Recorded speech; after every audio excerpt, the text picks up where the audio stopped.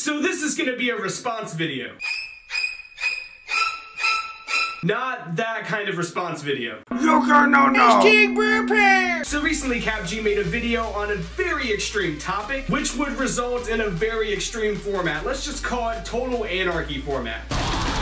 And basically this format would happen as a result of everything coming off of the ban list. And I mean everything. We would have Full Power Infernity and Shaddolls and Monarchs, Burning Abyss, Necros, I mean you name it and you got it. So I wanted to do a really fun video on this hypothetical format. And I really wanted to explain why that would be just so much fun. I mean granted, most of the time I like standard formats better because siding is made so much easier and it's way easier to memorize decks and what they do and strategies and all of that stuff. But at the same time, I cannot help but entertain the thought of a Total Anarchy format. And that's because so many decks that I've loved to play over the years have gotten just completely brutalized and neutered by the ban list. So having the opportunity to not only play those decks, but see how those decks play out against other decks is just an amazing concept. I mean, just look at Lithium's channel. His cross ban list series might be the most popular series on his channel. So based on that, along with conversations that I've had with my friends over the years, I can see that there is a big interest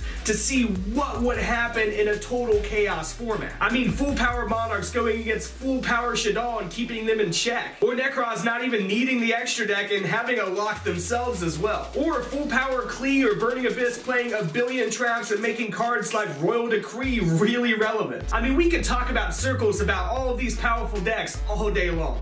Wait, did I just say talk about circles? You guys know what I meant though, so let's continue. And it would be pure anarchy and Yu-Gi-Oh for a while, but there are some things that would happen that would eventually over time make a standardized, well-rounded format, and a constantly evolving format at that. Because X deck would top X amount of events, and then other decks would side or main against that deck, and then those decks would start being good, and it just creates this whole mess. You have to design your deck around the deck that's designed around the deck that was net deck. It's fucking net deck inception. But over time though, Yu-Gi-Oh formats kind of reach like their peak. Basically meaning over time decks would reach like their peak potential and won't really grow very much from there. Not including new support of course. Like we know what these decks looked like in their prime from the past, and top winning decks were primed and built for the format that they were in. But this hypothetical format over time would evolve these decks into like their own peaks for this format, if that makes any sense. Which would be really fun and in many ways pretty healthy for the game. Now for this hypothetical format to be functional, there would still have to be some things on the ban list. Like Exodia for example, because if Exodia was at full power with 3 Pot of Greeds and Graceful Charities and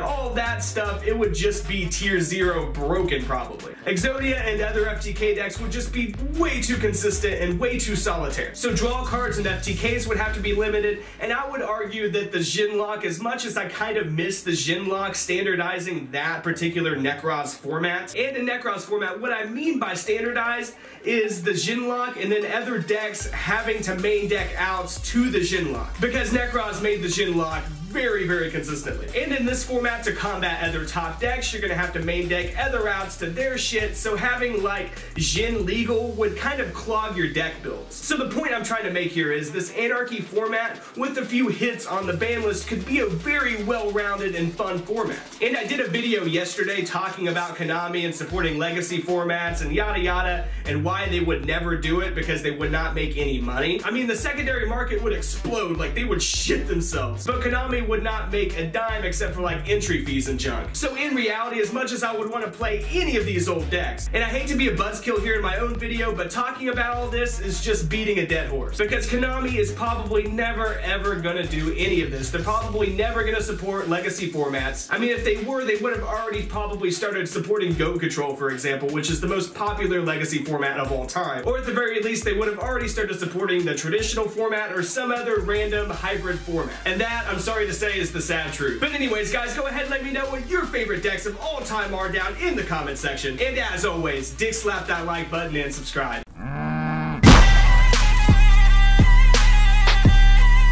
Subscribe!